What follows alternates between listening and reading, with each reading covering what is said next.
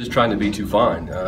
You know, it's trying to make the perfect pitches, and you don't have to do that. You know, I mean, even a 300 hitter is going to be out 70% of the time. So, you know, he did a much better job of staying aggressive in the strike zone. He's having a nice season, isn't he? Howard? Yeah. Yeah, so far, you know, I mean, he needs to have a nice season. You know, we don't have very many veteran pitchers, and he's one of them. And you know, we need, especially on Saturdays, you know, we need the innings.